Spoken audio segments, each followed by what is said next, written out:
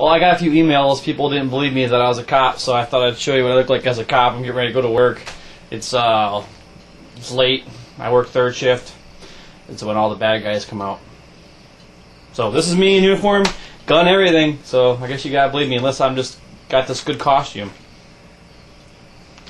This is Frank, the one-eyed pirate. My kid's pet toad. It's only got one eye. We found it in the yard. Well, to break from the norm, I thought we'd have ladies' night. It's Thursday night. And look, Settlers of Catan. This is the Settlers of Catan, the card game. Monica and I. Let's see the box cover. Here's the box cover. Here's the expansion cards, which we never use. I would say don't spend the money on them. We hardly ever use them. This is the base game. Yes, it's Settlers of Catan, but it's actually fun. Two-player.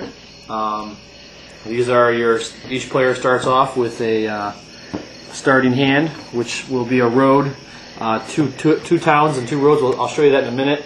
Then there's your random events that you do each turn.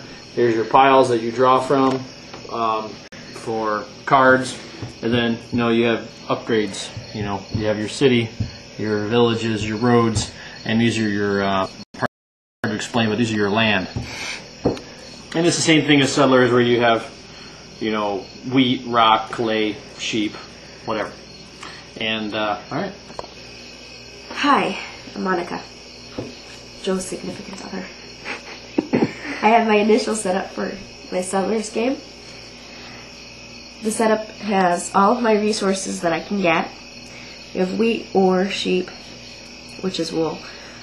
Oh, I'm glad you specified it was wool. Could have been mutton. Wood. She's got wood. Keep going. Clay and gold. So this is my initial setup. My goal is to take my little city here. I got two towns with a road in the middle, and to expand it this way. So I'll need two more roads here, because roads have to go between the towns, and then another town here and here, and eventually turn my towns into cities. Also, these blank spaces here are for the expansions to my towns, such as aqueducts, brigades, whatever. Not brigades, but... And then what you do is when you roll a die, you look at the bottom of your cards to see how many of each resource you have. But if I rolled a 2, I would get another ore. Then I would have 2 ore. Pretty simple. Yeah. So you just rotate the card, right? Sure. What happens if it's full? And if it's full, you're gonna spend it. You don't get extra of that. Right. And then the way you spend it is by rotating it clockwise. Therefore, I have no more. And you spend it to buy things. So like if you wanted to buy a road, explain that. Like I said, the roads have to go between towns. That's where I'd want to put the road. On the back it has your symbols. It has 2 clay and a wood. So this is what you would actually need. 2 clay and a wood. Okay, so you can just rotate those and put your card down. Right. So if you start with 2 clay, you go to 0 clay. Me and Rumsfeld will explain the next part. My Rumsfeld mug. Anyway, now these here are the tokens. These are worth victory points. They trade places back and forth during the game.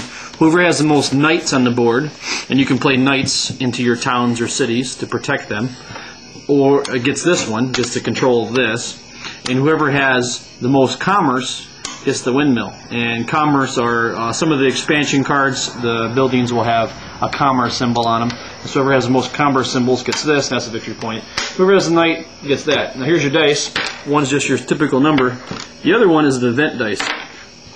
If you roll a question mark, you draw a question mark card, and different events happen to both players. If you draw a commerce, the person who has the commerce gets something special. I forget what it is, though. Extra resource? Oh, yeah, they get extra resources. Yeah. If you possess the windmill token, you receive 1 resource of your choice from your opponent. Well, that's right. You get to steal a resource. And if you roll the billy club, what happens? The brigand attack. If you have more than 7 unprotected resources, you lose all of your ore and wool. And you protect your resources with putting expansion cards out. One of those expansions is a fortress, or no, not a fortress. Garrison. A garrison, which will protect things. If you roll... You start with 6 So you don't have to worry about it until you get another 6. town. Because every time you get another town... We're 6.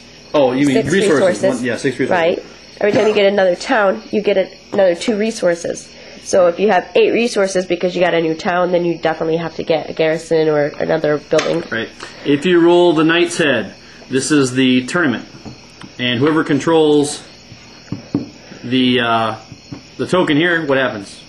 You receive 1 resource of your choice, Joe. Okay, Monica. All right, and what about... There's one left, right? Yep. Yep, and there's this one. The Year of Plenty. What is that? The Year of Plenty gives each player 1 resource of their choice. And this is something they should have in the real game. All right. All right. I think we're ready to go. Now we have to see who the starting player is. You know, you could just roll the die. Monica and I, we like to arm wrestle. Actually, we go by who won the last game. Of any game we played. Who was that?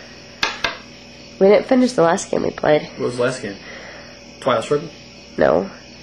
Yeah, we played, what did we play yesterday? We didn't finish it.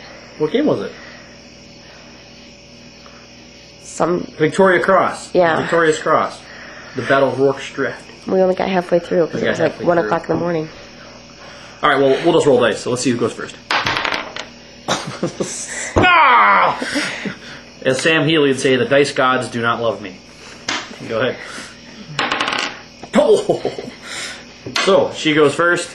So she gets to pick one of the piles, and then she gets to go through it and choose 3 cards of her wanting. And she doesn't mix them up. She just goes through them, takes out 3, puts the cards back without shuffling them. Then I choose a different stack and do the same thing at the same time. Now these are the basic 4 types of cards that you can get in expansions.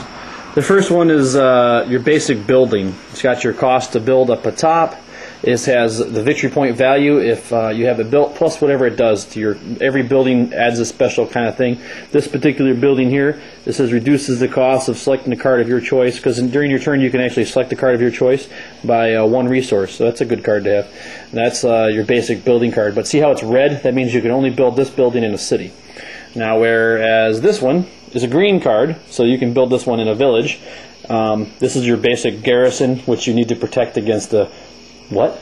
The brigands? Whatever they're called. And this down here is a commerce symbol. Remember I told you the person who has the most commerce symbols will get that token, the extra victory points.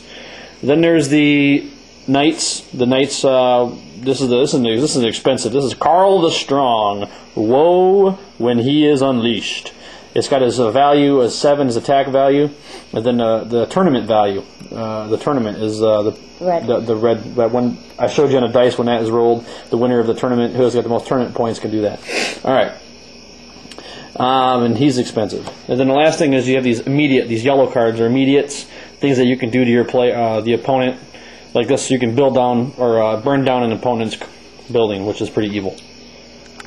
And Joe is off to an early lead. I've already got a city. Ooh. And an extra village. As where Monica has a road. And I'm hoping that we have the garrison. How's that feel? If the brigand come, you're a dead meat, dude. Have I mentioned that Monica's pregnant? Notice the Hey. chocolate wrappers, the popcorn. That's your idea. Why are you putting popcorn back in the bowl? Well, Monica's turned the tables. She's 1 point from winning. I don't know who I was trying to fool. What happened? I won. Yeah. Freed you. Yeah. She kicked my tail. I did. It's all because of I did something wrong and. Yeah, I can't believe there's not 3 garrisons. Yeah. Well, anyway. Yeah, it's a pretty fun game. Took us about, what, an hour to play? Hour and a half? What time is it? An hour and a half. Hour and a half. It's a good 2-player game. An hour.